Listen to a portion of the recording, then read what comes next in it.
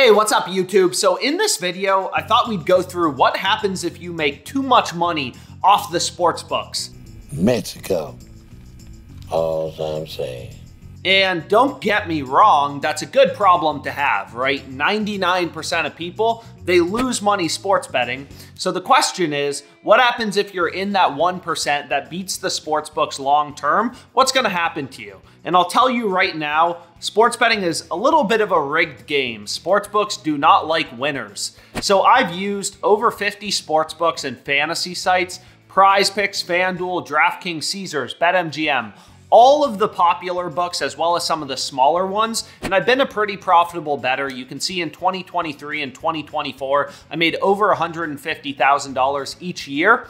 So I'm gonna explain to you, if you're making money off these greedy sports bet books, if you have an edge and you're winning long term, what are they going to do to you? So if you enjoy this type of content, please like the video, subscribe to the channel. I love this. I love beating the sports books, helping other people learn how to beat the sports books. And also feel free to comment with any questions you have. I'm happy to answer. But I said earlier, sportsbooks, they don't like winners. It's not a fair game, and that is absolutely true. But I do want to lower your concerns a bit with saying I've used over 50 sportsbooks. I've never been banned, and I've never had my money stolen. There's been a couple sportsbooks that have gone out of business. It's taken me a second to get my money, some of the smaller ones. However, I've never had my money stolen, and that's really not something you should be worried about. Maybe if you're betting on, your neighbor's website, some illegal offshore bookie that's really small, they don't care about their reputation, maybe then worry about your money. But FanDuel and DraftKings are $10 billion companies. They're not stealing your money. They're heavily regulated. The US is super regulated for sports betting. They can't just steal your money. That's not how it works. Your money in FanDuel is very, very safe. Okay, so that's just one thing I want to mention, because a lot of people ask me like, hey, I've made a lot of money on FanDuel. I'm a little worried about if they're going to steal my $10,000. It's like FanDuel's a $10 billion company. They care about their reputation. They're not just going to steal your 10K. So long story short, that's not something to be worried about. However, what sportsbooks and fantasy sites will do is they'll cut down your maximum betting size, and then some will even limit how many bets you can place per day. So for example, there's a fantasy platform in the US. It's become increasingly popular. It's called PrizePicks. And I used it over, probably 6 months, made $10,000 on it. So pretty good, but it's not like I was taking all their money. It's not like I made $100,000, only $10,000. And you can see what they did right here is I used to be able to play each entry for $400, each fantasy entry. Now they tell me, hey, the max you can do is $5. And then on top of that, they tell me, hey, your max daily amount is $10,000. And also, it's not even anywhere close to $10,000. They only let me do 5 plays per day. So on PrizePicks, I can only do $5 a slip and five different entries per day. So PrizePicks is kind of at the extreme. They limit how many plays you can put in per day, as well as the maximum amount you can put on each play. I used to be able to put down $400 on each play. They cut me down to 25 bucks and then $5.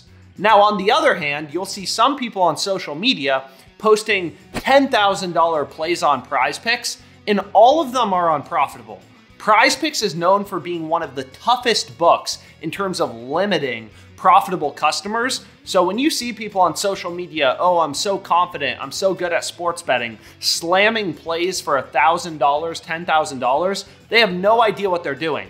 The normal limit on PrizePicks is $400. So these people are so bad at gambling that PrizePicks has actually increased their limits to let them bet $1,000, $10,000. So you want to be careful because it's very misleading, right? If you look at social media, the intuitive thing to think is, hey, the people putting down the most money are probably the best sports bettors because they're the most confident in their plays. But there's almost no sports books in the United States that are going to let you consistently slam plays for $10,000, $5,000 if you're beating them in profitable long term. And these books aren't stupid, right? They know each customer, how much money have they won or lost. So that's just something I think is important to consider.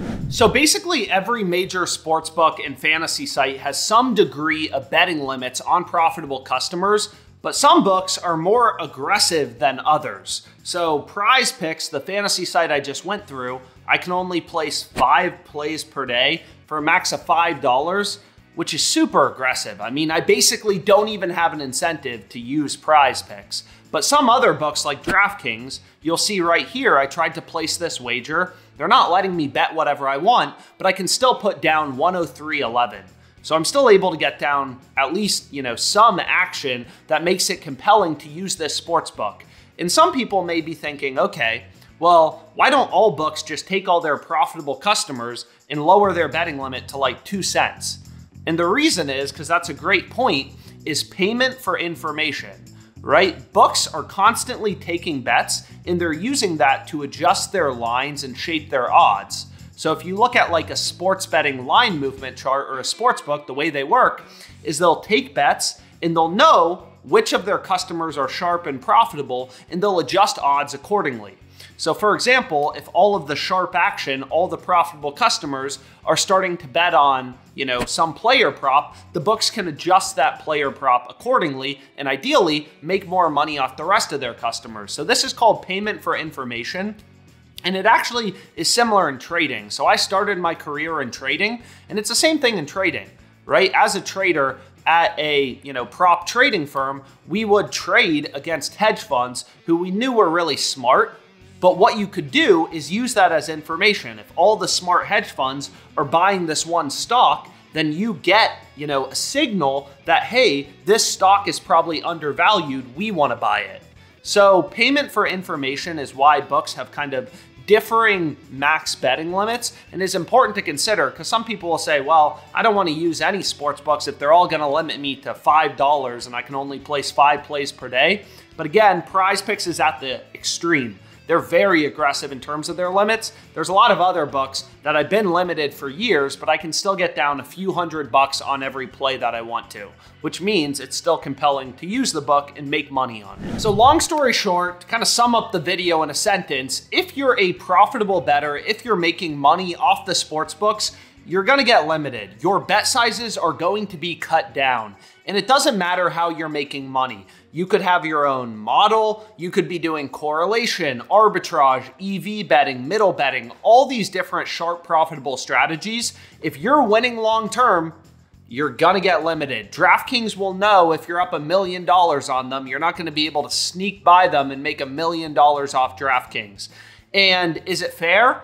I don't know. You can decide that for yourself, but limits are a part of the game, which is why I always recommend for new sports bettors, get as many books as possible, right? You don't only want to use Prize Picks. This is one of the worst books for sharp, profitable players. So ideally, you use a bunch of sports books. Some may have more aggressive betting limits than others, but still, I've been limited on most of these sports books for the past few years.